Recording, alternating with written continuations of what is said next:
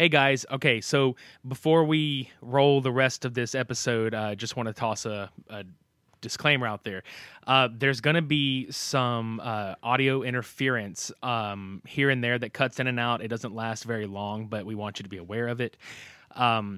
We explained later on in the intro that portions of this interview, actually on our end, were lost due to a failure in the recording app that we use for this podcast. So just wanted to toss it out there that some of the snippets of the interview have a little static interference, and it's nothing to be worried about. It does go away. I mean, it happens maybe like 3-4 times, but yeah.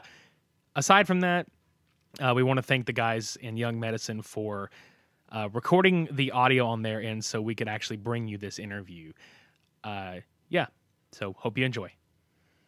Do you like listening to podcasts? Of course you do. You're listening to a podcast right now. What about getting paid to listen to podcasts? Well, now you can. Sign up at podcoin.com and get paid to listen to your favorite podcasts. It's free. Get paid to listen, save up your Podcoins, cash them in for prizes like Amazon or Starbucks gift cards, or you can donate to charity like we do. Use our offer code SUPERPOD to get 300 Podcoins on us. It's available in the App Store and on Android. It's the only way that we listen to podcasts now, and it could change the way that you listen to podcasts. Now on with the show. This podcast is part of the Big Heads Media Podcast Network. Go to bigheadsmedia.com for more great podcasts.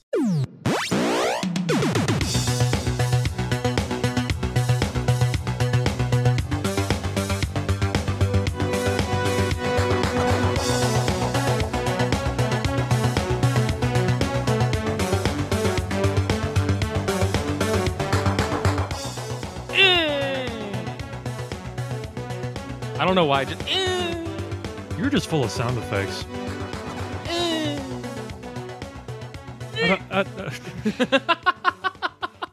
I don't feel good. I'm having a great day. Boy, am I hungry. You want something to drink? Yes. Welcome to a special edition of the Super Media Bros podcast. Yes! Yeah! The Super Media, yeah! I'm Midnight Agent Raw. And I'm a gummy. Oh, no. Fuck. I've been thinking about re-recording how I say my name, so it might be a contender there. There you go. And I'm Okami. And I'm a gummy. And I'm a guy. And I'm a goo. No, I ain't gonna do it that way. No, it's okay. If you haven't seen from our social media this week, we got a chance to finally sit down with a band we really enjoy, Young Medicine. Dem boys. We got to sit down and talk about their new full-length debut album, Interlinked. And we fucking love this album so much. But just interviewing these guys in general has been a long time coming for the both of us. Yeah, we get to find out not just the musical aspect of each individual person, but we get to bullshit with them about, random stuff in general, but primarily their so much love for the B films, cult cinema films, stuff like that. Yeah, it's really cool that we had that kind of connection in general when we, because we bullshit with them not on the podcast also. Right. So just kind of picking their brains a bit and figuring out, what musically makes them tick and some of the process that went into writing this album. And they're just really great dudes and they're really funny. Oh, so, yeah. One thing we do have to point out, which is kind of hilarious. So we recorded this interview, but the program we used to record this, we got all the way through, decided to take a giant shit on us, and we completely lost the master audio track on it. It's gone. Don't know where the fuck it's at. But in light of that, the boys from Young Medicine happened to record on their end the whole entire interview. Yeah. Which we were thankful for. So, in turn, like the normal routine we do, we're actually going to hear it mostly from their perspective, in a way, audibly. Yeah, I mean, you guys sit here and you listen to us bullshit enough as it is. So usually, like when we do interviews, it's mostly like done via phone calls. So you kind of hear and you understand the fact that our guests are remote and on a phone. Well, this time, Cody and I are going to be on the phone, and which it's more important anyway because I mean, you get to hear like Brett, Josh, Michael, and Peter talk. Because there's 4 guys, so you'll get to hear them audibly and very cleanly, and it wound up working out in that sense. They're the stars of the show anyway. Yeah, so. and we were going to sit down and try to re-record our questions and things like that, but when we sat to really think about it, we feel like it would have taken away the actual energy of the conversation. All right. As it took place. So we're going to present the interview in its entirety as recorded by the guys in Young Medicine. We really, once again, appreciate the shit out of these guys for pretty much saving the fucking day on this interview. Mm-hmm. Yeah. Their medicine saved us. Exactly. It's like a reverse interview. Yeah. If you think about it. Like we're still asking the questions, but like we're on the other end Yeah. of this whole like audible sensation here. Yeah, so you're going to get to hear that. And stay tuned after the interview. We are going to be playing one of our favorite tracks on this album from these guys. Definitely. So, yeah. You want to shut the fuck up and just let them talk now? Yeah, because you can barely hear us anyway. Okay, that's cool. So, get it in right now while you still fucking can. Be as loud as possible. Be fucking loud! Okay. Okay. Yeah, that was enough. All right, man. So, all right, everybody out there, here's Brett, Josh, Michael, and Peter, a.k.a. Young Medicine. Go! I'm Midnight Agent Raw. And I'm O'Connor. And we're sitting down with a band that, goddamn it, it's been a long time coming to get these guys on this show. They just released their debut album, Interlinked. It's out now on every fucking thing you can possibly listen to it on. Young Medicine. What's up, guys? Hey! Hello. It's not on title, though. All Skeletor, yeah! No, it needs to be like that old school, like Maxwell commercial? When the dude sit in front of the sound system and it just starts blowing everything away. That's what needs to happen. Like, get them on the big ass louser. Get to the last drop. Blow it away. So, why don't you guys introduce yourselves to everybody that's out there listening? I'm Peter, and I play bass, and I sing a little. My name's Josh, and I play guitar, and I sing, and I play the Adobe Creative Suite 99% of the time. My name's Brett. I play keys and I sing a lot. And I also do the recording and audio production for us. I am Michael, and I play the drums. Hell yeah! Exciting. It's nice to finally have you guys on here, honestly, because we've been fucking listening to you guys probably since the end of last year, like earlier this year when you guys dropped Shinju.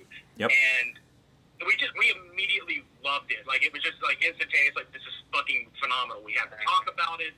And aside from that, we kind of just hit it off with like our mutual love of cult films from the 80s and shit like that. So it was really awesome finding that common ground with, people we've never met. And like Cody, like you and I both attest to this. We're from the South. We've never met a fucking stranger. So that was a really cool thing. Yeah, it was really cool to hit it off with you guys that way too. You guys are out in the country, did you say? Like you had country internet. I know you told me that before. Yeah, Louisiana, like Southwest Louisiana, depending on where you're at. Like, we have cable and internet stuff out here. Shit. But, dude, certain areas out here, like, the area that I live in has basically like a gridlock over the area with this certain company, and they won't allow anybody else to come out here and service. Oh, man. Wow. Yeah, it's bullshit. We're not far from banjos and canoes out here, so yeah. Yeah, shit. We're not that far from the fucking Gulf of Mexico. It's probably about an hour. Crazy. From the Gulf of Mexico. Nice. They don't have the more you get golf down- in Mexico. Yeah, the more you get down that way, it's hard. You're hard pressed to find anything decent besides good seafood. Yeah, exactly. That's the one thing we don't have here. Middle of the country. Seafood? I'm telling you, man. Y'all need to. Oh, they're actually there was a restaurant in Long John Silver's doesn't count. No, there was a restaurant that was briefly open in kind of our like Old Town district that they flew in seafood daily, and it was kind of expensive. And it's like, okay, this doesn't seem maintainable. Yeah, I wonder why that didn't last. And it totally wasn't. It's gone now. Fish don't fly, Peter. No one believes that. Oh yeah. Just Have you watch seen me. the Swordfish movie? Peter doesn't believe in narwhals. Narwhals. No, that's true story. We were actually in a recording session, and somehow narwhals came up, and I referred to them as a mythical creature. And they were like, Peter, you know those are real? And I was like, yeah, haha, shut the fuck up. Unicorn of the sea. It was like finding out Santa Claus is real. What? Wait, Santa Claus isn't real? I mean, it was like finding out Like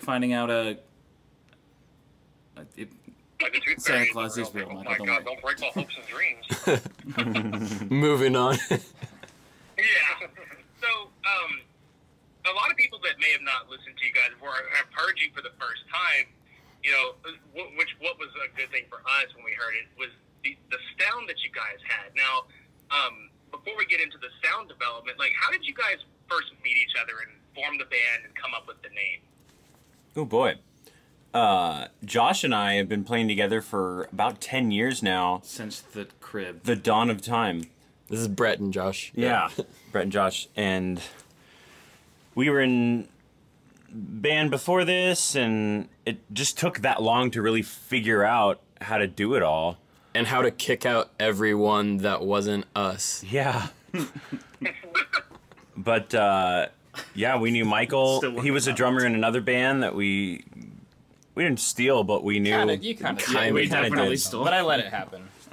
And then Peter, we had recruited a few years, maybe like a They year and a half recruited me before Michael. Yeah. They recruited me out of high school and ruined my college career. It's like, Yeah. hey, you want to? Someone did it to me earlier, so I'm just passing it on. You know, pay did it it forward.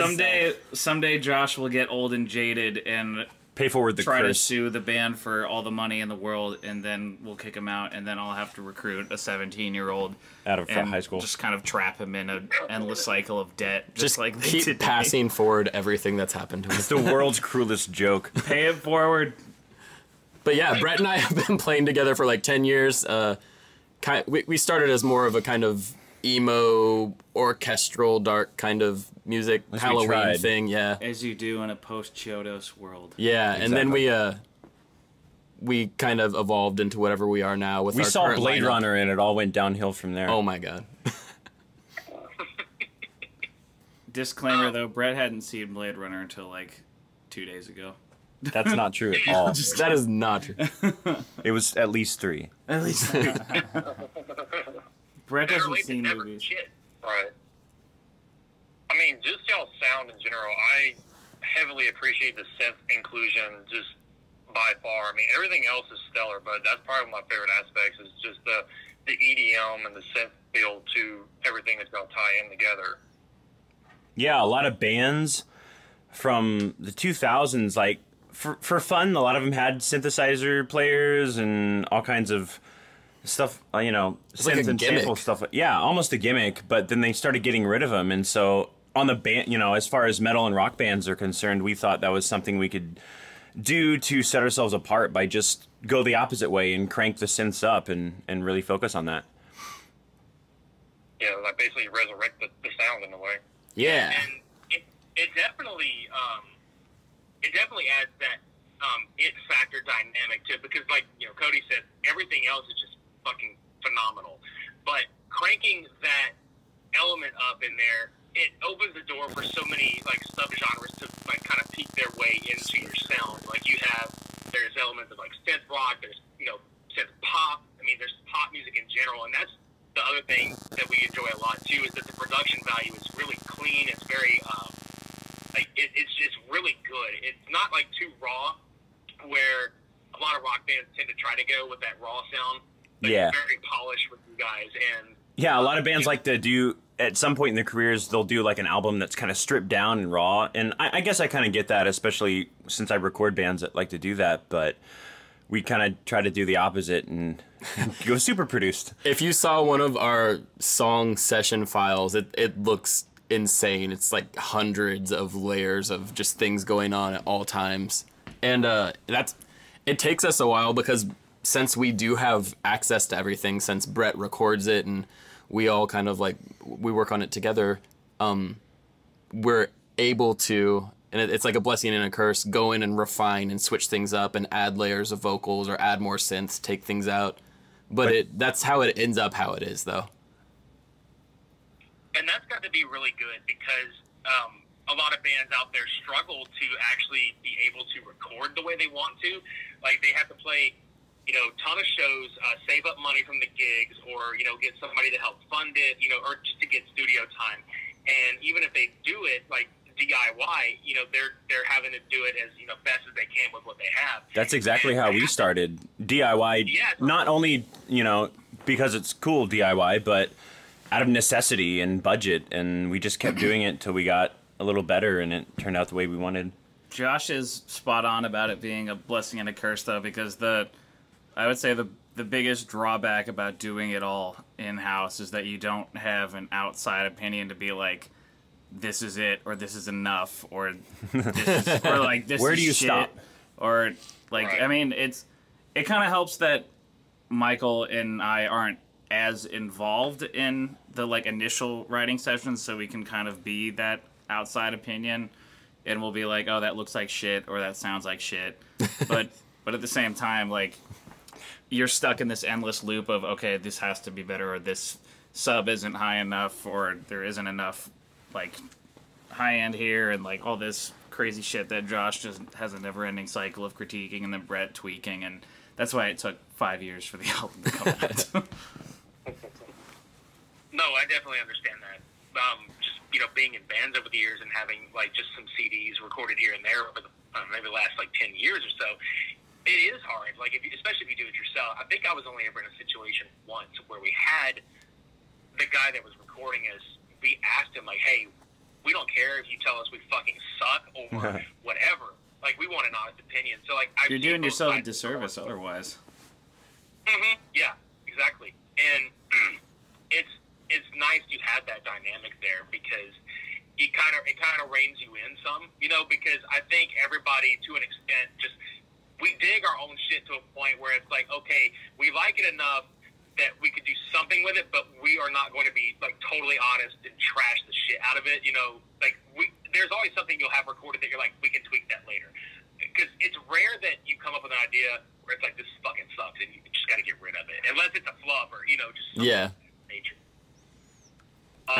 Coming up with the sound, though, like what was the major influence behind the way you guys sound? Because, I mean, like we've said it a million times talking about you guys on our show, like it's really nice to see it like come back to the forefront, like something like this. Well, also another part of it that I really dig is I know a lot of the metal and rock scene, they have this stigma where it's very angry sounding, very just like raw aggression to it, but at the same time y'all portray it to where it sounds almost like power ballads, just very uplifting, to where you feel more positive about the day, to like charge forward kind of feeling. It just feels like more influential in a way. Yeah, musically, and then like it's cool because there's also that juxtaposition position lyrically in some of the tracks where it's like, oh shit, like there's some meaning behind it, Right. to it.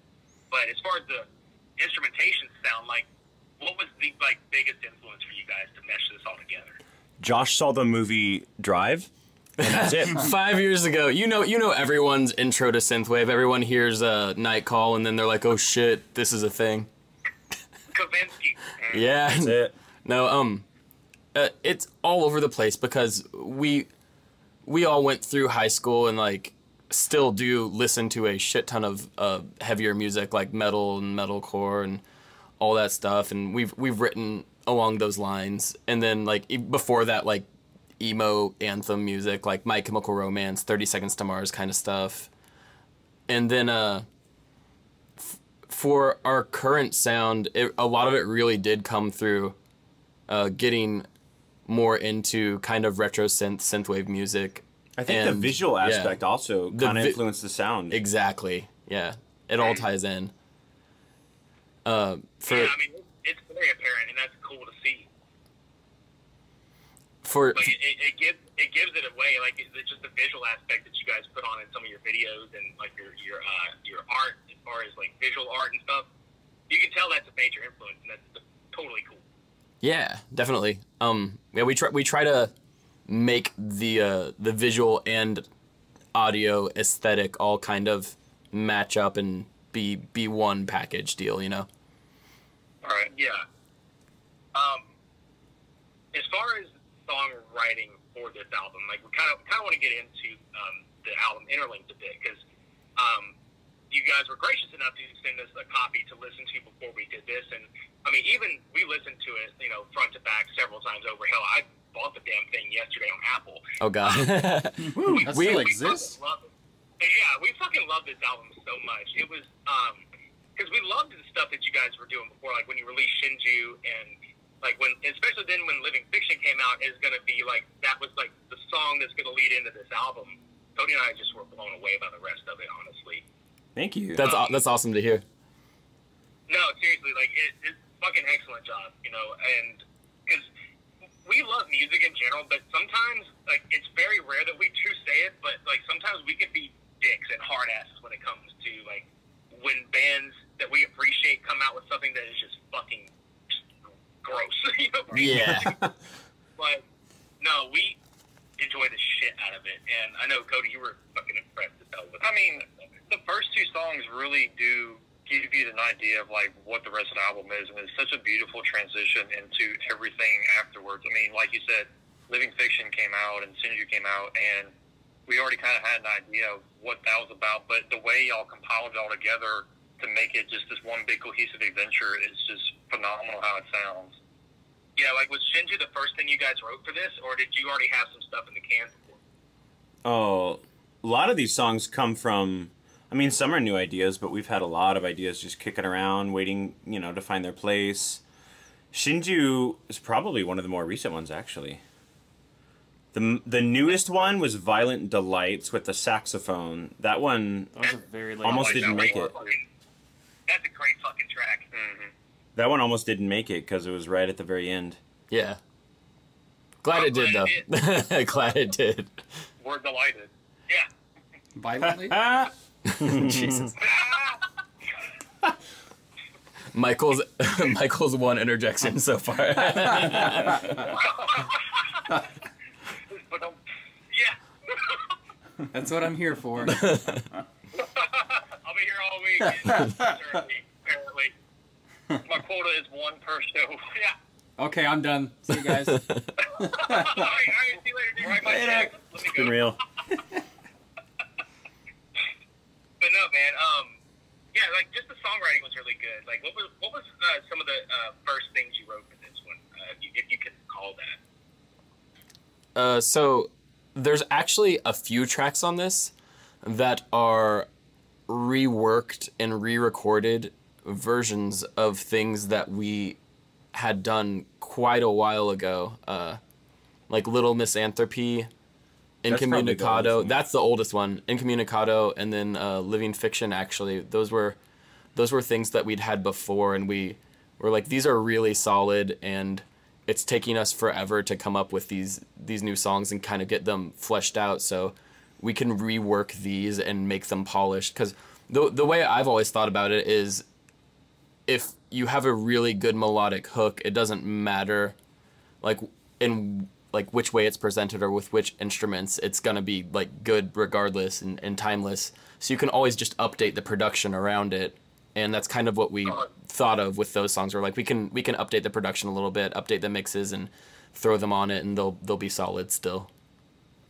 Oh, absolutely. And actually, like one thing that while it's on my mind that I wanted to say about all these songs, I personally enjoy the fact that like nobody outshines the other in a negative fashion on any of these songs. Like every instrument has the correct time and place within each song to shine. Like I really enjoy the drum work that Michael does in a lot of these tracks, as far as the build and just because it's cool to hear like some of the inventiveness, like placement wise. It's really cool. And I mean the fucking rhythm section, like Mike and Peter, you guys are fucking solid as shit. And the whole thing is so very well done cohesively. A lot of times when we're writing ideas, we don't just come up with like, oh, here's a random guitar part or a random drum part.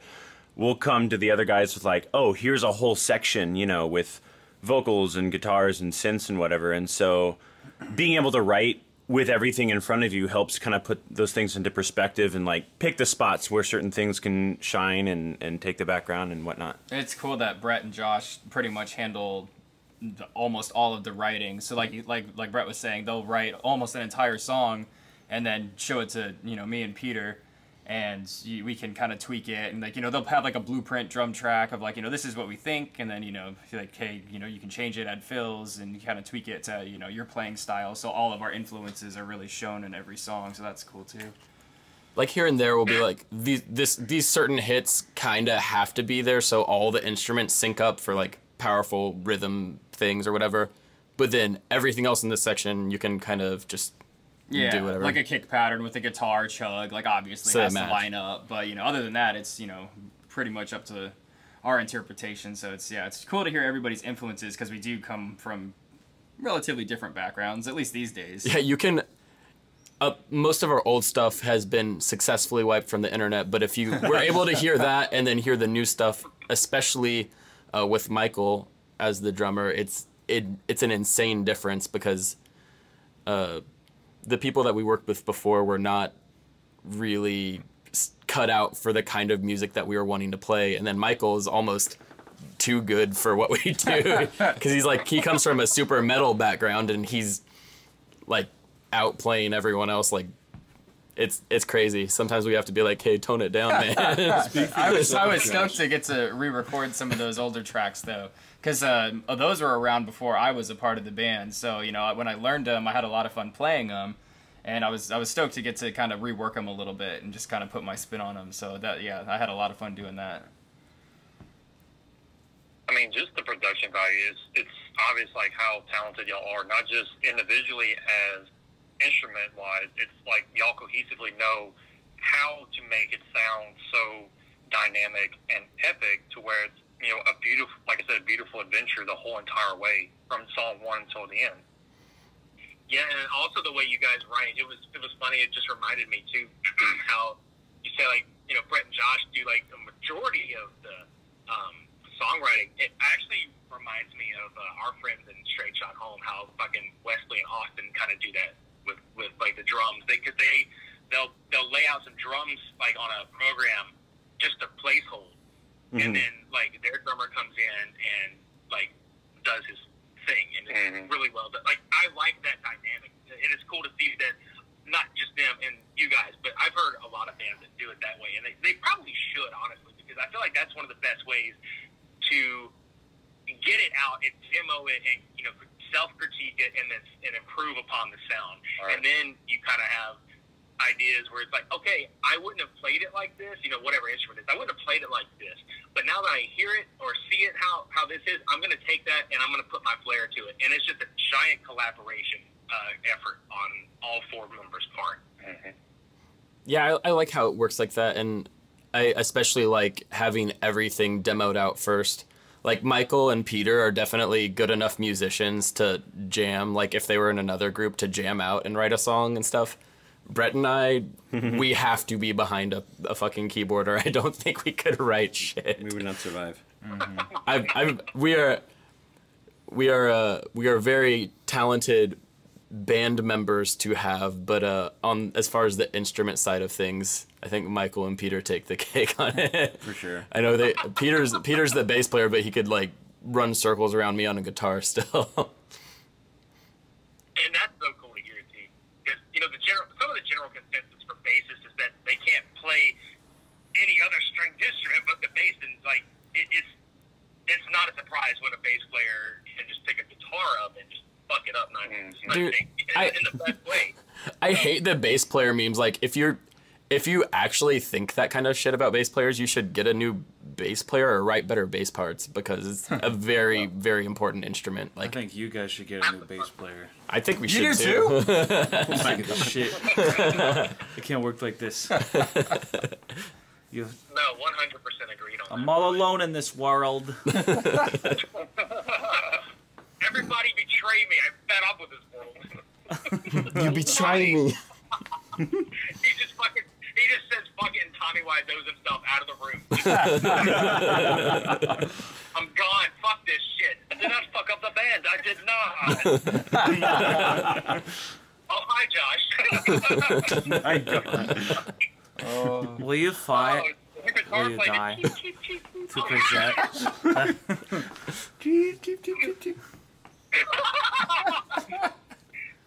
Oh, shit. Brett quotes my Tommy Wiseau on a daily basis. We need to do a tally next time we're on the road of how many times he goes, "You're tearing me apart." Is it gonna be like a swear jar? Like every time he's gotta put a Wiseau dollar, quote. Wiseau jar. I'll fund our next tour. Yeah, I'll fund this. Just have his face on the jar and just have Yeah. the Tommy jar. Just sit there. Perfect. Like, Hi, doggy. you just have to look at his fucking face every time you play. You're just like, well, I'm giving you more money. It's not like I haven't given good God damn it. in your kitchen. Puts the dollar in. Oh, hi, George. Jesus. Go out to the crowd. Oh, hi, crowd. Oh shit, we should actually. That's pretty good. Okay, funny. What? Oh hi crowd. I think hi. maybe for the Halloween show, you could probably do a pretty good Tommy. Walk out on Wiseau. stage. hi, just Oh put- hi yeah. crowd. Yeah, yeah. Oh. Oh my god, if you guys dressed up like all of The them, characters? like Walken and Johnny and like Danny and all those guys, and just dressed up like them.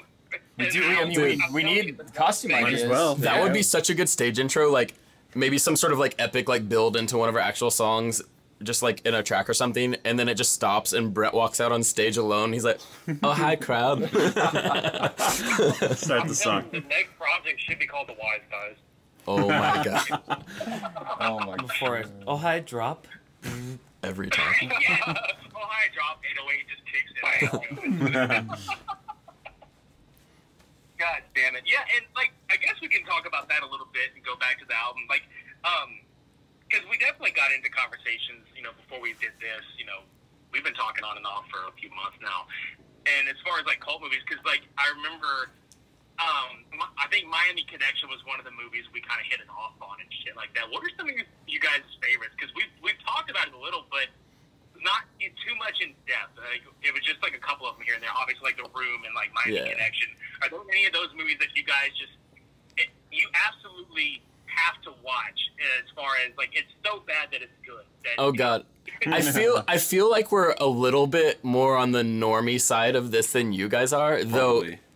Listening to your show has shown me a few that I haven't seen before, though I can't pull the names out of my ass right now because I'm trying to think of them. But like, Put your pants back on. Yeah, bigger cult movies and like cult series and stuff. Like we're all huge Evil Dead fans.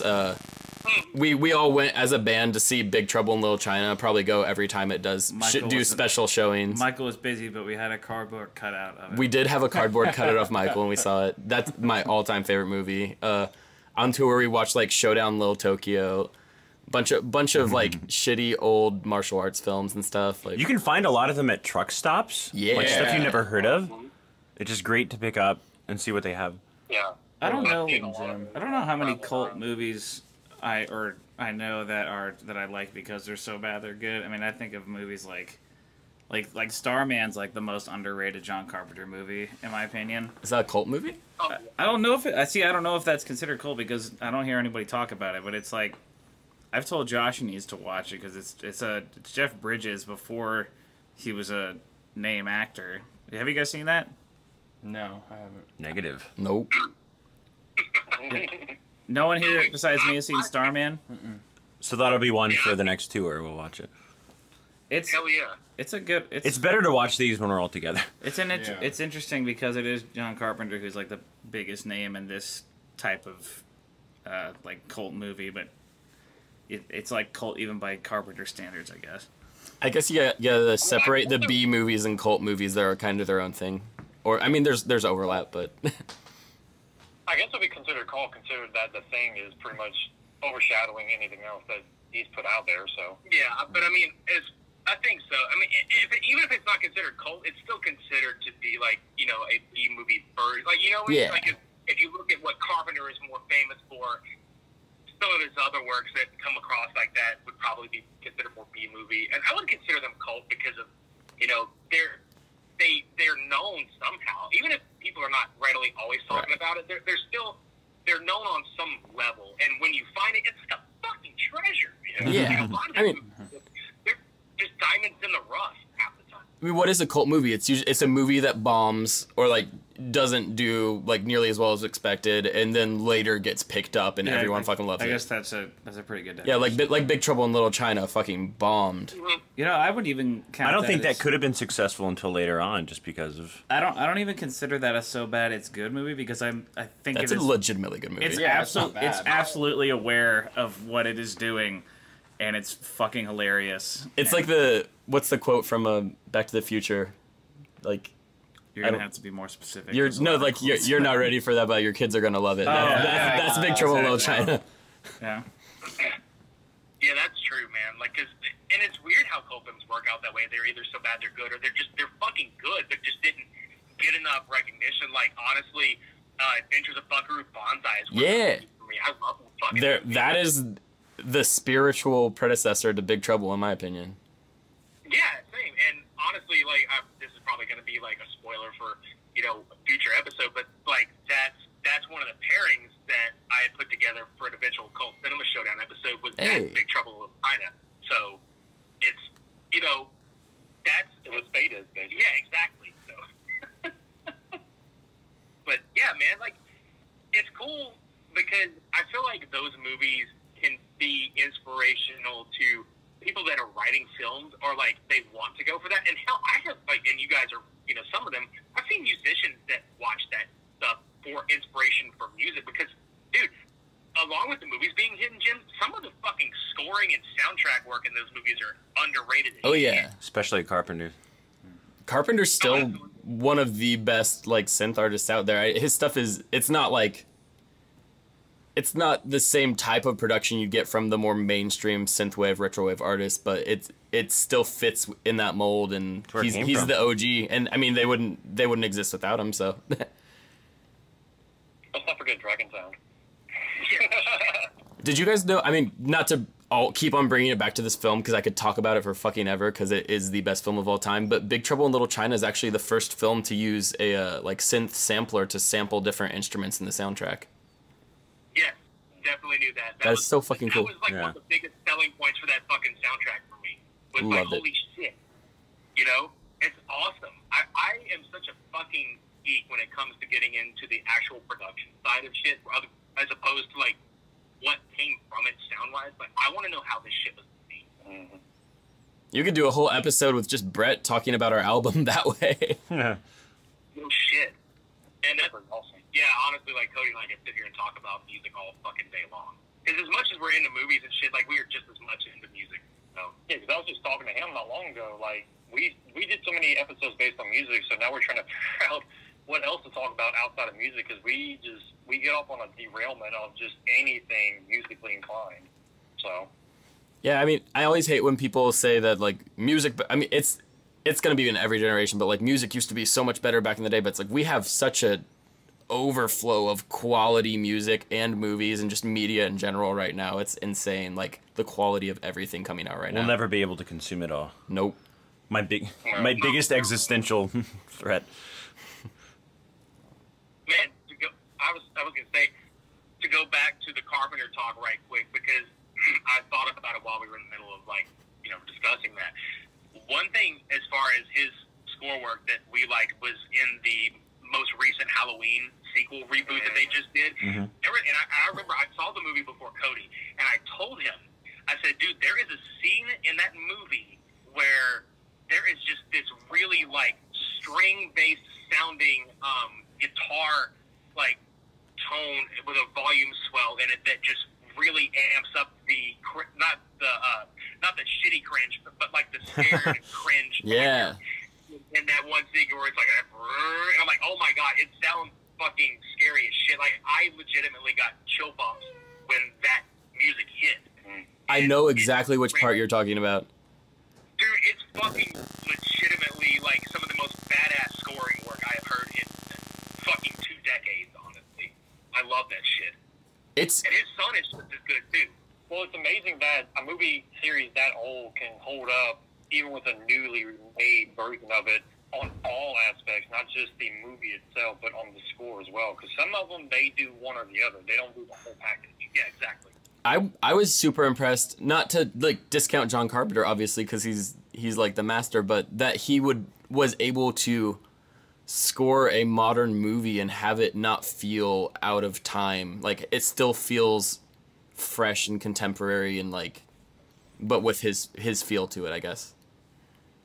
Because he's an older guy, you know. Yeah, because he didn't. Yeah, that was the thing too. Is he, like you just said, he didn't lose any of his flair to it at all. It just sounded like if we had never heard this guy before, like never, if somebody just plucked Carpenter and dropped him into 2018 when the movie came out, just dropped him in, and you're just like, who the fuck is this guy? And he listens. Holy shit, this is badass. Go back and listen to his old stuff, and you're like, wow, that sounds really retro, but I can tell it's John. Yeah. And like I said before, his kid is just as fucking good as he is, and like that is cool as shit to watch too. Cody is amazing. I don't think I'm super familiar with that. Oh, dude, yeah, Cody Carpenter does some really good work too. Like, in fact, he co-scored that Halloween with his dad and also this musician named Daniel Davies, who at one point actually was CKY's frontman for like a short bit. Oh wow! Like in like like in 2012 or some shit. My first rock concert was CKY. It's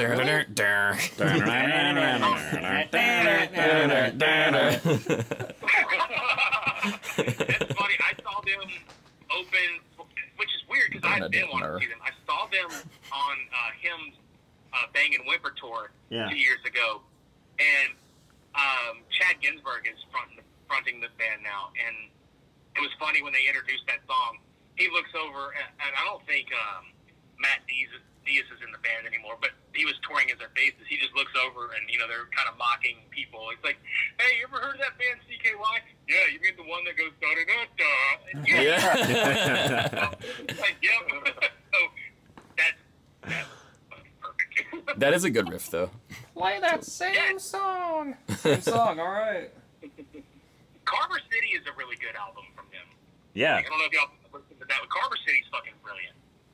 And then Darren's new project's pretty good too. So, like, anybody out there listening, go check that shit out. Yeah. But to get it back to you guys and y'all's music, of all these tracks, like you've just dropped this album. I think, at least for us, because we've said this a couple times, like Living Fiction is absolutely both of our collective favorite tracks. But there's like some other shit on here. Like Violent Delights is really good. Not Human's really good. Yeah, Not Human is fucking brilliant. Partner in Time, Partner in Crime is a really good one too. And Little Misanthropy, Victim of Inertia, Memorial. I mean, the whole fucking album. I'm sitting here naming all the whole album. I love it. Which of these right now, if you're playing all of them, which I would assume you're playing most of them, what is your favorite one of these to play live right now? Probably different for each of us. You want to go first? Yeah.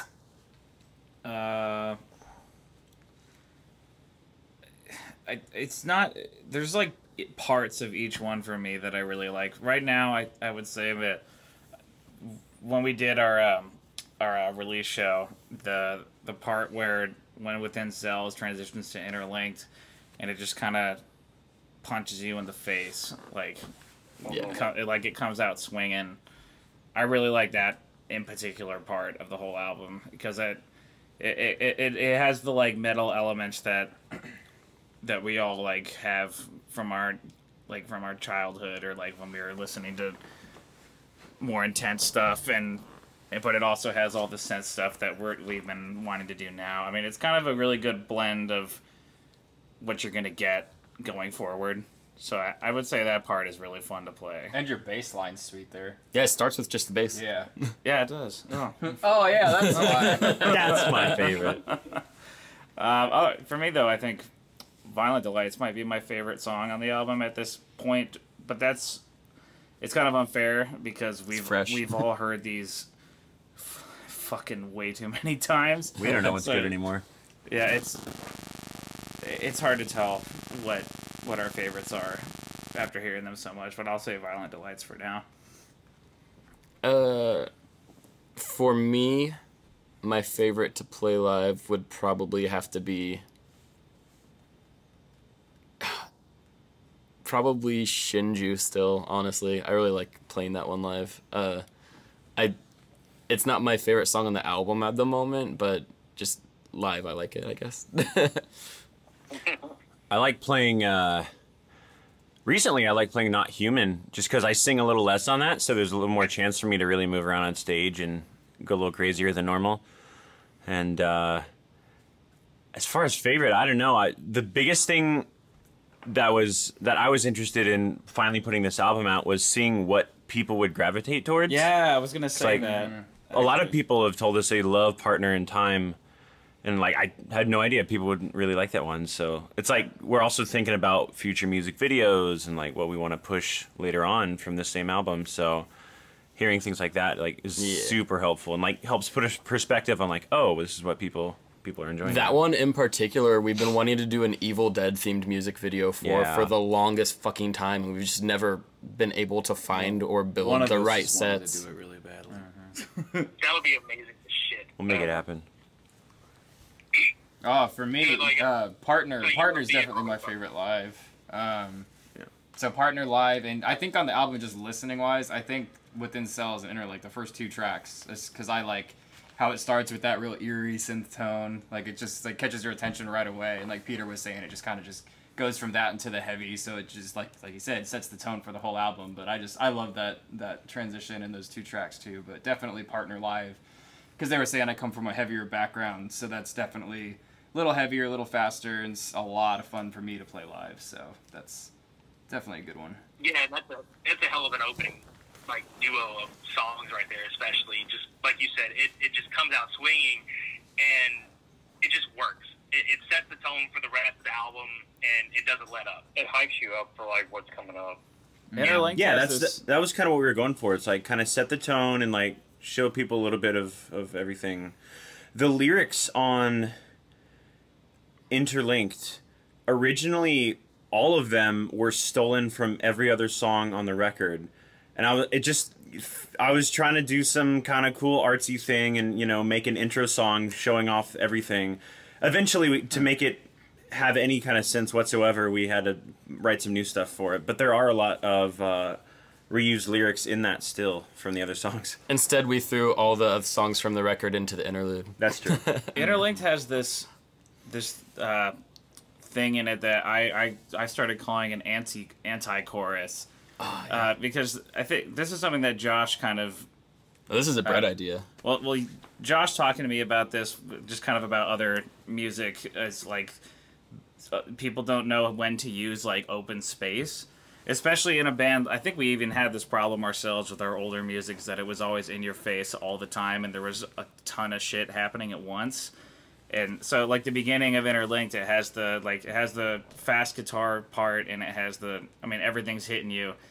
But then when it gets to the chorus, it like all drops out, and typically the chorus is supposed to be like this like climactic point, and it's like the opposite for Interlinked, and everything drops out. And I really like how Brett and Josh were able to make it like this just open space that doesn't really feel like a chorus, but it is the chorus. So I would just like this. Dude, sometimes less is more, honestly. That was a really good lesson for us to learn, I think, too. Because you can even see that in Shinju, like in the verses. That was like one of the first times we were like, undistorted guitar? What? Yeah, I want more of that. Right. I like a lot of the clean guitar work that happens in there too. There's a few instances where that really everything shines out really well. But I noticed there was a few instances where that shined out, even if it was just like a small 3-4 second piece. That's all there is in it, yeah. That's all you get. Little nuances like that, man. I want to do more because it really does juxtapose really well with the heavier stuff. I'm a huge fan of that too. Yeah, it's like at night when I turn on TV or a podcast to go to sleep. I turn the volume really low, but my alarm really loud, so my ears are like super attentive, and then in the morning I get waken up really easily. One of the themes when I'm writing stuff, especially all over this album, is contrast. between sections and tonalities and, rhythms and feels. Most of our songs, from section to section, whether it's a verse to chorus or whatever, don't have the same style of drum beat or the same style of guitars. And so, I don't know, I just hear a lot of music where it's the same throughout, and there's nothing wrong with that, but for my own brain, I always have to switch it up quite often. Yeah, there is such a thing as getting stale after a certain period of time, so you want to have that differential here and there to kind of keep it from not being such. Yeah, definitely. Fuck. Sorry, this date isn't going very well. We all had a really late night, so we got back from no excuse. We got back from it's an excuse for me, dude. You guys got to nap. I drove. We got back from Omaha, and I think Brett got home at like 6:30. I don't even know when Josh got home. Like 6:40-ish. 6:40. Yeah. We get that. I know myself, I had a late night last night too. I didn't go to sleep until probably like 6, 7, 8 o'clock sometime around there. I got like 4 hours of sleep. Oh my God. I can't do it. Like, I gotta wake up. Like, it was weird too because I fell asleep and I was like, oh my God, I'm gonna take advantage of this. I'm gonna sleep really well. Hour later rolls by, I wake up, and I'm sure we have all been there. People out there listening, you have been there too. You wake up and you're just like, fuck, I'm awake. Yup. Fuck, I'm up. Let your eyes open and just say fuck out of your eyes. Brett was talking about Brett was talking about themes in this album, and it's interesting to kind of pick what the overarching motif is in this album, because we didn't have an idea for that. Like, I mean, with songs like Little Misanthropy and Incommunicado, and they were already there, so we already had them written. But then you have like Interlinked and Not Human and Violent Delights were all under this kind of umbrella of like cyberpunk and like the question of, we just write about robots now. yeah, pretty much. Here's the thing, a lot of our old lyrics were kind of vague and uplifting and like mysterious enough that when we were like, this is a themed album, none of them didn't fit with it. Like, everything still, you can, if you think about the overarching theme of the album being what it means to be human, or kind of like a Blade Runner, Westworld kind of feel, everything, like the lyrics from the other songs could still fit within that, even if they weren't originally intended to be that way. That's really cool though, like to hear that kind of background for that stuff, and that it will still work. You know, because I think lyrically, because I've had to write lyrics before too, and if you can write well enough to where it can be interpreted however the listener wants to, I think that's a huge win, being able to do something like that. Mm-hmm. Definitely. I mean, you could probably tell like different writing styles between songs. I know Brett writes a lot of beautiful, well thought out lyrics, and there's usually a lot more of them in the songs he writes. And then I come up with like one or two words really cool words. Sound cool to a melody. Like Shinju, that whole song started out with, I was like, on my way home one night, I was like, when your hopes are falling. And I was like, ooh, and that could be a harmony. And then just fucking built the song around it. That's it. Same with like Living Fiction. Just come up with like dumb melody ideas that stick in my head. I'm like, we could make that into a cool song. Sometimes Josh will just have me write shit. Yeah. And then he just like spins it into different things. Like, that's Not Human's lyrics was, he's like, Peter, write a song about robots. Yeah. and I don't think he specifically uses any of those. Nope. Like, I just take them for inspiration. Yeah, I'm his muse. Exactly. More than one way. Aww. Musician. No. Did you guys hear the cat? Callie. I fucking love whenever song ideas are born out of like one thing, and you hear the whole song, and you get told like, oh, this little part right here, just that 3-second clip right there that you can barely hear, because we kind of dial it back a bit. That is the catalyst for the rest of this fucking song. Yep. And kind of the opposite of that is Violent Delights. Josh, years ago, I want to say like 2015 or 2016, Josh sent me this really shitty MIDI like version of like the and it sounded really. I mean, looking back, it's probably still on his SoundCloud. Oh yeah, somewhere, it is. But it's the worst synth voice ever for that. But it was still a good melody. But that was the thing. I was like, this could be something really special, and then lo and behold, like fucking 4 years later, at the tail end of the album cycle, we throw it in there, and it ends up being one of our favorites. Yeah. It took a while to build that song.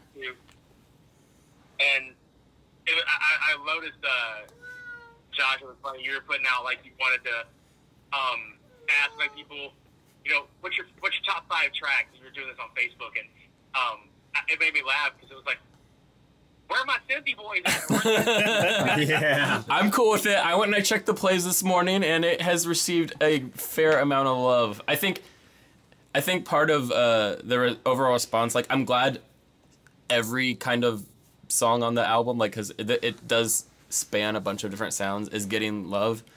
But Kansas City is a very pop-punk heavy kind of scene. And, like, emo and metal and stuff. Yeah, and, anymore. Yeah, I feel like it used to be just straight up metalcore. It used to be metalcore, yeah. And now I feel like they're all gone. I don't think I can it's tell like you pop-punk. the most active local bands in Kansas City right now. At least that. Us. Jesus.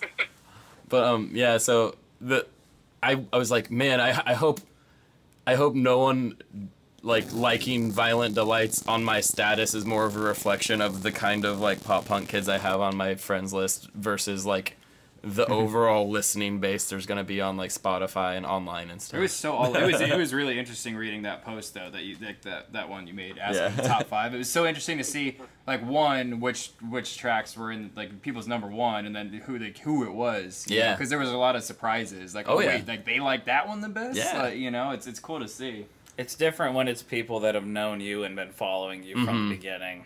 That makes it more interesting because like some people are like, oh, they've got to like this song the best, and they're like, oh, actually, I like this one. It's like, yeah, what really? the fuck? Okay.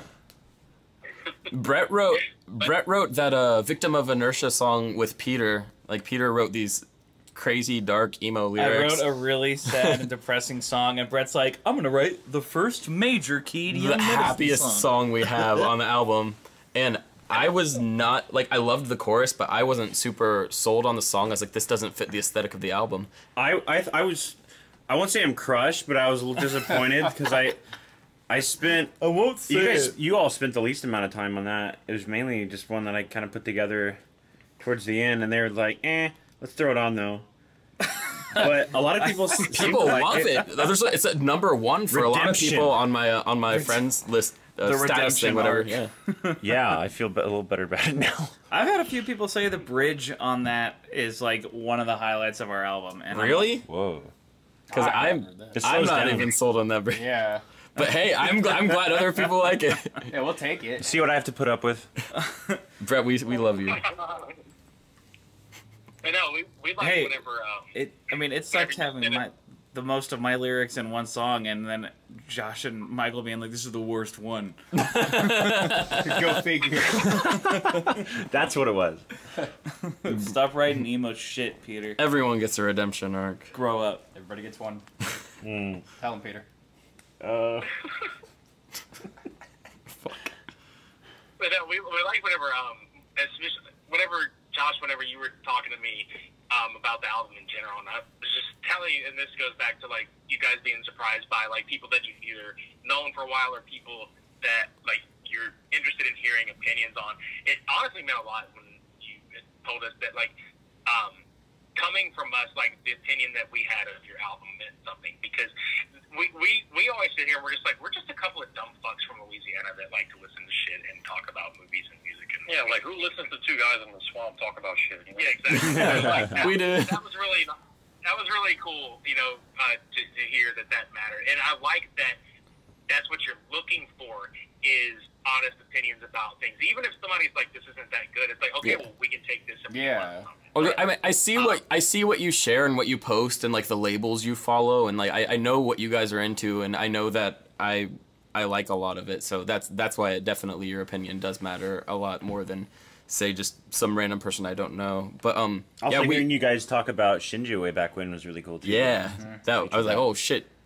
someone cool like You guys like understood what we were going Yeah, for. you nailed it. You commented on it like bullet points essentially. You're like listed every single aspect of it that we were going for. Like you nailed every single point. You're like the lights are this, this, and this. This part of the song is this, this, and this. Like you just listed out basically my mental breakdown of how I wrote it with the band and everything. Like it was spot on. So that was kind of eye opening for me. I was like, shit, someone really does get it, because we got a lot of people that are like, oh, this is a emo scene music just because we all like look like scene kids somehow, and like Only one of us does. I'm trying to be nice here, okay? And it's like, can you fucking hear the song? What this sounds like? Because it is weird. Sometimes. Name one other band that like has something that sounds like this, because we've tried very hard to make sure there wasn't. It is interesting to see the people, like, it always seems to be the same type of people that say that, though. It's always That's all right. people between their, like, 35 to 45. It's always, I mean, you could kind of, like, put them all next to each other in, like, a fucking usual, it's the usual suspects, pretty much. Like, the same people say the same negative shit. And it doesn't bother us, because if it did, we wouldn't be able to do this, because we would all hate ourselves. We like it. We have fun with the negative comments. Oh yeah, I live for those. It lets us know our music's getting out to more than just our friends and family. It's crazy because you'll see some local bands around here, because we work with so many with my design work and Brett's recording and just us being involved in the scene. We work with so many local bands that when one of them gets a hate comment from like a stranger somewhere on the internet, it's a big deal, and they make a big post about it. And for us, it's like we were going through the Kingdom Hearts video and we posted it, and that was one we promoted to, instead of just fans of our kind of music, we just promoted it to that fan base. You ruined Kingdom Hearts. Holy shit, that was tens of Kingdom Hearts thousands 3 of ruined Kingdom Hearts. It was either we ruined the song or Brett get a haircut. Yeah. It's interesting though, because while there's a lot of bad comments, there's not a lot of truly bad people, and if we can respond in a funny way, usually we can win them over, and they like. It's all right, crazy how many times someone has left a shitty comment, and we just like give them like a funny GIF or something. And then they come back the next day and they're like, I checked out your music. I'm a huge fan. They like the page and like order merch and shit. It's wild. People don't expect you to interact with them online. Yeah, it's a lot easier to be mean because they're used to commenting on like a big band, like a huge band or artist or whatever. That's never gonna respond. And then when we do, they're like, oh my god, they responded. They paid attention to me. It's like, now what? You know? It's a lot easier to be mean to a faceless entity. Right. They're not expecting you to respond when they leave a hate comment. They're just like, oh, like, now what do I say? Like, Didn't expect to go this far. What the fuck do I do? Yeah. We particularly, Cody and I don't get butthurt if we see any kind of negative comment, because the first thing we think is like, okay, we have like immediate witty response, and it's like that's the only fucking way we know how. Yeah, exactly. Oh, this is funny. But the thing is, like, I'll sit there and look at it like, well, no, we're just here to stir up the peasants, so, fuck off. Yeah, and even in the songwriting process, like, we don't seek validation. I know Brett doesn't so much, but I have a very small network of people that I really trust their opinion, like musically, and then on production wise. Right and I will run our ideas by them, and some of them are pretty brutal, like to the point where Brett is like, are you fucking serious? You sent it to that guy again? This guy named Mitchell Heidel in the Netherlands, I always send him our mixes, and he's like, how have you been doing this so long and it is still shit? Like every single time. It has been 5 years. Is Brett still mixing with no subs or something like that? It's ridiculous. He is the worst. But I credited him on the album because like he does hear things that like I don't hear, and we get ear fatigue or even just creative fatigue from hearing things way too many times, and we take it with a grain of salt. But it's good to have outside ears, definitely, that aren't afraid to tell you if something needs fixed. Oh yeah, we get that completely. It's because it's not even so much like you become numb to it, but you just, like you said, you hear it so often that shit just starts kind of running together everywhere. Yeah. Like, I need somebody else to hear this, and please be honest with it. When you're self-producing, especially. I'm sorry? When you're self-producing, especially, because I'm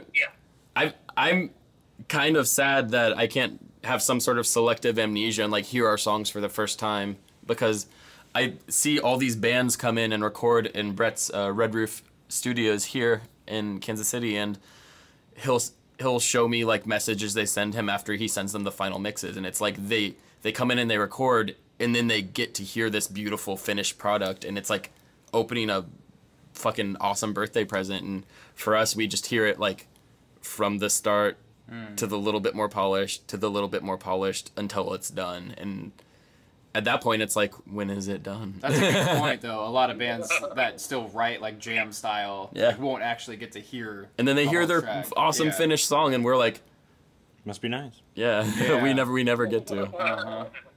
Must be nice. I think the trade-off's worth it, though. It's nice having the control. Yeah. It still would be cool though, and I think we do want to do this at some point to like work with a dream producer, because we have a lot of. I mean, I know that It'd be a scary step for us at this point, but it would be kind of scary, nice. but it would be nice to have like an outside producer who's been doing it for a long time, who does it with all kinds of different bands. Yeah. And really see what they would bring to the table. I mean, you can always say fuck off if we don't like it. Yeah. But it would be. Hi, Mr. Outside Producer. Here is 160 tracks of synth. Have fun. please don't ruin it. Do your magic. Well, you say that, but I'm sure they've seen that a million times. I'd be stupid interested to see Varian work with you. I was thinking the exact same thing. Dude. Ooh. Varian has actually heard some of our stuff through my friend Jeff Essinger, if you know his music. Oh, we know Essinger. Yeah, We he's don't a- know him, but we know who we know of. Yeah. I think he's gonna be you guys' new favorite artist very soon. I hope he blows up. Not to real make fast. this episode about him, because you need to have him on eventually, but holy fuck. Yeah, and then when you hear his music and then you actually talk to him, you're gonna be like, how the hell did this fucking goofball? The most talented man I know, but like he's a character. I love him. I actually forced him to move to Kansas, and then he worked on some of the songs with us, helping with some like auxiliary electronic production, and like helping us flesh out some parts. Because he's 100% synths all the time, so it's good to have someone who's not balls deep and the rest of the song kind of have an outside ear and work on some of it. That's kind of how, as far as you hear the music and then like you talk to the person and they're goofy. That was the exact thing that happened when we got to talk to Andrew Zink, the guy that does the Dream Chaser project. We had him on a couple weeks ago for an interview. That dude is funny as shit. What was that one project? It was like Bro Job. Bro Oh, Job. shit. Okay, yeah. Yeah. Is that Yeah, him? We talked to Andrew, and that dude is fucking phenomenally talented, and he's funny as shit. But yeah, dude, Essinger, man, he just had a Monster Cat release, I think like last week or Yep. something like that. I know you guys follow Monster Cat. That was his first one. Hey, you guys have connections at Monster Cat. Tell them they're fucking up by not signing him, because his new stuff is at an incredibly higher level than almost everything I've heard on Monster Cat. I'm not saying that to be mean. just telling you. It's gonna blow your mind when you hear it. No, I wouldn't be surprised, honestly, if he's got a release, even if it's just a feature or it's a collab, if he's got something out on Monster Cat, typically Monster Cat does come back around and like get artists that have releases on there to come back and do more. I hope so. They need to hear his EP. We actually, not Monster Cat related, but speaking of collabs, we actually do have a collab coming up with him on his upcoming EP. It's a Lost Boys theme song. Themed song, not theme song. Holy shit, that's gonna be fucking awesome. It is very good We're very so far. excited for it. No, Yeah. no, seriously, like, that's one of my favorite fucking movies of all time. Yeah, same here. Yeah, fucking. If everybody that had saxophone in their music could just get the dude in the leather with the fire behind him. Tim Capello. We have a signed picture that he signed. He said, "Young Medicine, True Lost Boys." It's in our practice space now. We get to look Yeah, at it to every Young day. Medicine, True Lost Boys, and it just hangs on the wall in our practice space. So It's it's just just you walk in, you have to like slap the sign, It's like we have to like pay homage to him. Yeah. Oh kid. Yeah, just like walk by and just correct the picture as you walk by, like. Yeah, straighten it up a little bit, like dust it off, like, oh yeah. You know, he tours doing that song, the I Still Believe song. He plays like conventions and stuff, like horror cons. Just it's crazy. that song. Yeah, I can't remember which HorrorCon it was. It was one that was in, I want to say in Canada. I think so. Like Shockstock or something. I can't remember the name of it, but I think he was up there. Like, I remember seeing video here recently of it. So, like, that was cool to see. Like, this guy still does this. He's still pretty ripped, too. He's like in his like late 60s, and he's pretty shredded. So is Tom Cruise. He can break your heart in more ways than one, like physically and with the saxophone. There you go. Kalima. He really makes that thing like scream. It's crazy. We went through like 3 or 4 different sax players till we found one that worked for that last song, and even then, it's fucking hard to like get sax to sit in a kind of hard rock metal kind of mix, just because for that kind of melody, you want there to be some grit in it and stuff, and like when you have like 50 other fucking things going on. I think Brett ended up doing a really good job though, because we had to redo it so many times. Grits. God damn it. Yeah, finding those transitions can be difficult sometimes, just in a musician standpoint, because you want it to sound as natural as possible, yet not too abrupt. You know what I mean? You don't want it to have that kind of like, it feels like you just ran into a fucking concrete wall, and then like something else just starts happening. It's like, ooh, yeah, just don't run into a saxophone, basically. Especially because that synth line is so like thick. There's a bunch of different synths going on at the same time, and then it stops and it's one sax. But it works really well, I feel. Agreed. Before we get out of here, because we know you guys are probably still like sleep deprived. Yeah, a little bit. But right. As far as when you guys first got, into doing this project, did you guys have very difficult crowds at first? Like when you first would play for people that didn't know who you were, did people just kind of like, was it like that people didn't know how to take you? Did they immediately take to the sound, or like did they look at you and go, "Hey, what's with the keyboard?" I think a lot of times when we're being pitched to promoters or for different shows and events, if they can, if they take the time to look at videos or what, they can kind of get it. But a lot of times it's not until people we work with or even, the audience sees us for the first time performing that they really get what we're going for. But I mean, even from the very first show, we made some new fans there that, tipped us off to some other bands and helped us get on tours, and they were at our most recent album release show here on Friday. And I think connecting with people live helps so much. And even with all the cool videos and online presence, like you still need to be able to have that connection live. And so just as soon as they see us, it makes a lot more sense to them, at least. Shake hands and stroke cheeks. Kiss some babies, yep. Yeah, I feel like fans and just new crowds and stuff, they get it when they see it. Like people that see us generally like us. They see us setting up with a guitar. They're like, "What the hell is this?" It's way harder for promoters and booking agents to pitch us than it is and kind of get what they're doing, versus a fan to like see us and be like, "Oh, this is cool," because we're not metal, we're not active rock, we're not synthwave, we're not pop, we're just a little bit of... But we can play with anybody in any of those genres, which is cool. Which is like what we're going for, trying to appeal to everybody. It was a funny story. I remember when we went seeing Grammatic and Haywire, and as soon as the first act popped up, he had a trumpet in his hand, and I looked at Richie and I'm like... What are we expecting here? Yeah. I looked up his name. It was Balkan Bump, and he plays Arabian trap music. What? So we listened to his set, and it's so off-putting to hear this guy with this like trap beat in the background, and him just going burr, burr, burr, burr, burr, burr, like it was the same melody for almost every song, and I feel bad. Like both of us feel bad about kind of trashing it as much as we have in that manner, where it's just like, dude, like. There's talent there, but it's not being applied correctly whatsoever. and it was just so jarring, you know. I have to interject before I forget because it's trumpet related. There's like a little Easter egg on the album. Oh, Brett's covering his head. There's a little Easter egg on the album. In Incommunicado, after the breakdown, there's like a build. And in that build, there's a lot of trumpet. And that trumpet is all Brett playing the trumpet because he played it in high school band and he brought it back out.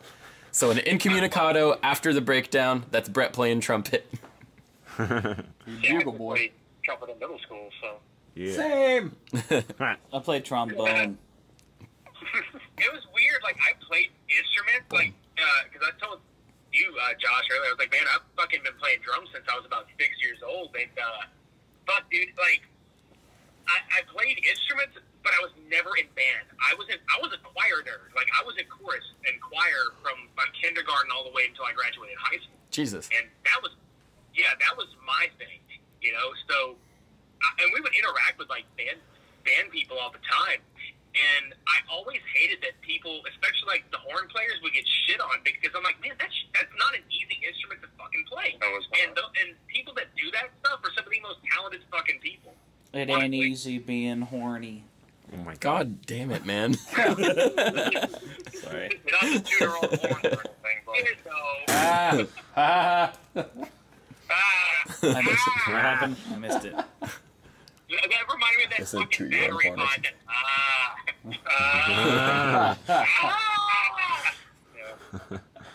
And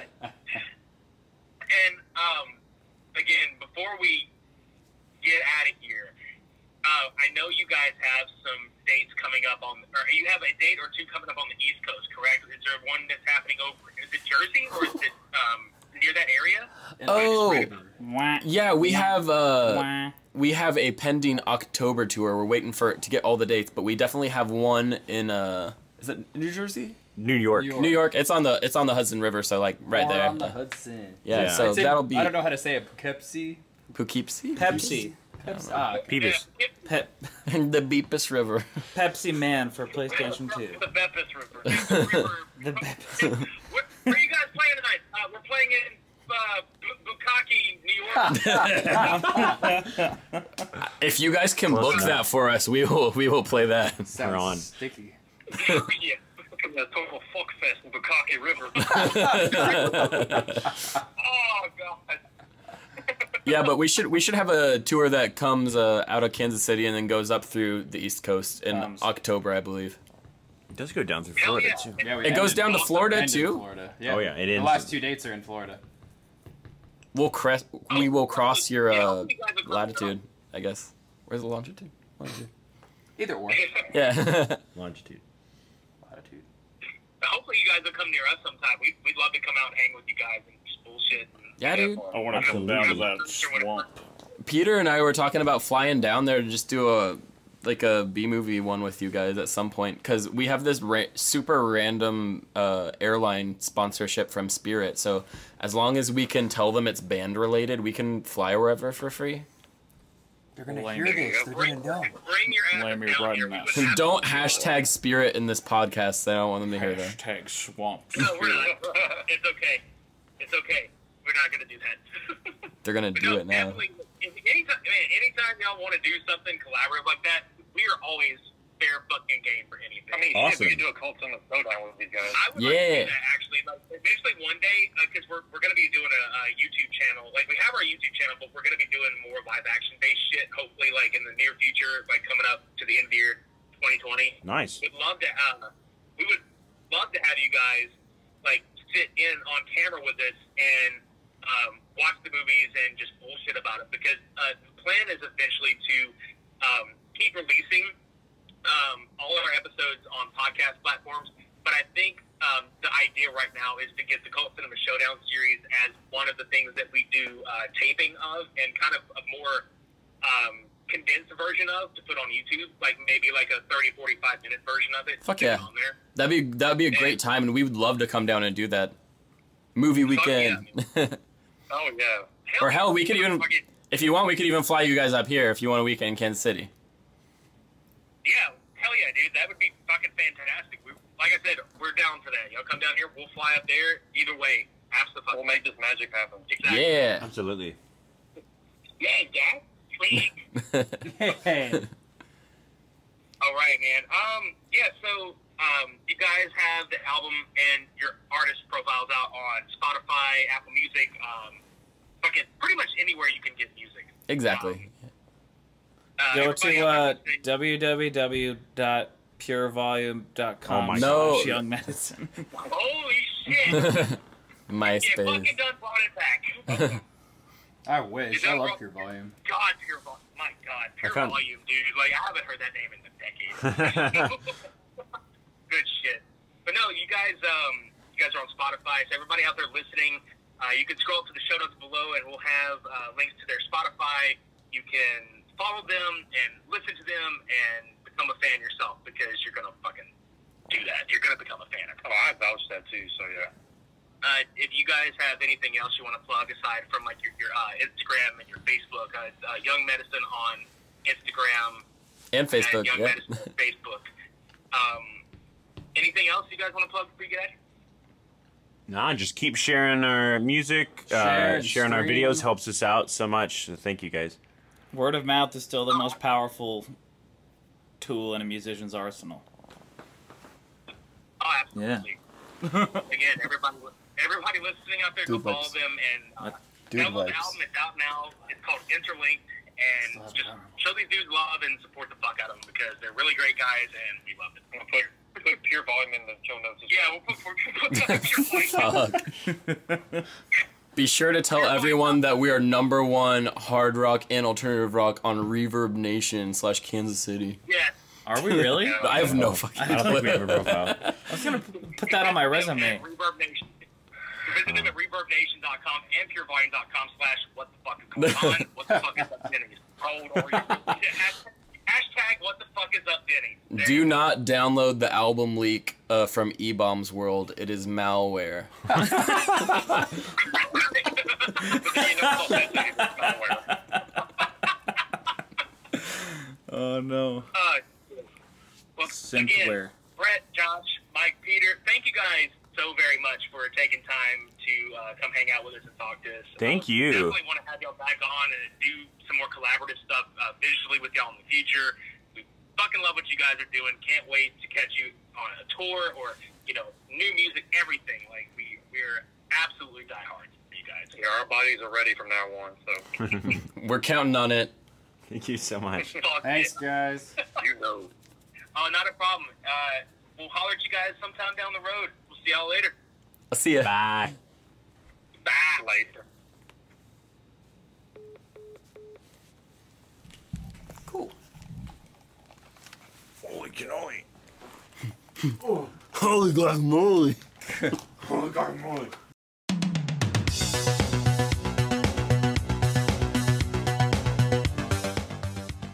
Fuck yeah. Oh, hi, crowd. Oh, hi, crowd. I swear that is gonna be funny. When they do that, I wish we could be there. I would totally dress up like Johnny. I would dress up like Lisa. I'm not gonna lie. I'll dress up like any of these motherfuckers. Wear some cheap suits. Oh, hi, Denny. What the fuck is up with Yeah, Denny? exactly. What the fuck is up, Denny? I did not. Oh, hi, Josh. But yeah, they were some great guys. I will definitely say that much. Absolutely. I'm looking forward to the day when we get to hang out and bullshit. And yeah, like we're dead fucking serious. We definitely are planning on doing all the Cult Cinema Showdown visual stuff in the future, and would be wonderful to have them on. Just even if it's just there for like us all to just bullshit, have comedy relief. Like even if there's no fucking valuable insight to any of the movies we watch, it's still gonna be fun.